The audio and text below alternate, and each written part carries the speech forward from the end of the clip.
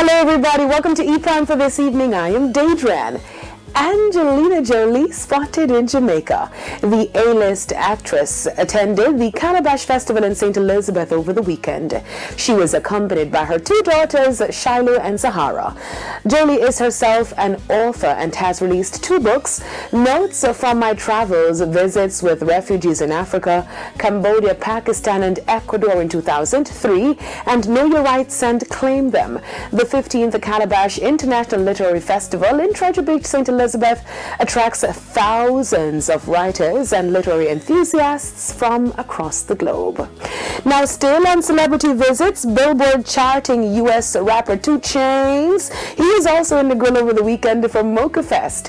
He was the headliner for one of the party series titled Blackout. 2 Chainz was a member of hip-hop duo Players Circle that was signed to Ludacris's Disturbing the Peace label. Now, his solo career has also been successful with Billboard hits No Lie, Birthday Song, and I'm Different. Mocha Fest is another one of the island's yearly imported party series that attracts thousands of visitors to Negril. Now, Anthony Lee makes a return with Bread and Butter. According to music critics, the reggae artist's 15-track album released in March this year is said to be his strongest work to date, with a breakout single Save Humanity featuring Freddie McGregor and Everybody with Busy Signal. The album, which also features Chronicler and Zamunda, has propelled the artist back into the spotlight.